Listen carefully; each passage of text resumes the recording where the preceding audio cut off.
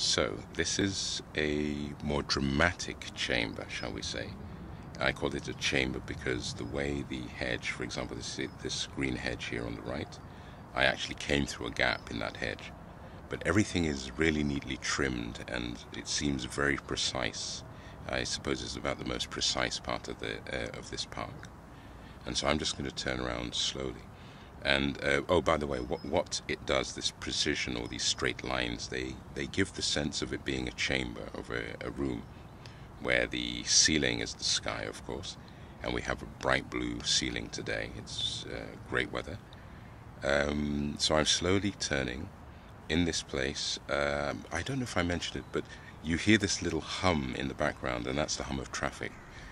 And so you're never completely isolated, but this is Amsterdam, so there's no chance of that. What you see in the background there, coming through the little the gap in the hedge, that's where I came in and walked to this position. What you can see, not in the best of ways, but you can see enough of it, is the water, because this is a sort of pool, an oblong pool with stepping stones, and you sort of walk along it and walk by. Or you can simply stand quietly, look around, and, shall we say, meditate in some way. Yeah, I mean, that's a bit pretentious, but it's just quiet. And fortunately, because there are so few people today, or at this moment, you really just get to see the plants, and you don't really get distracted by other people. I'm not saying other people shouldn't come. Absolutely not. Let them come. But in this case, the plants are the things that sort of grab the attention.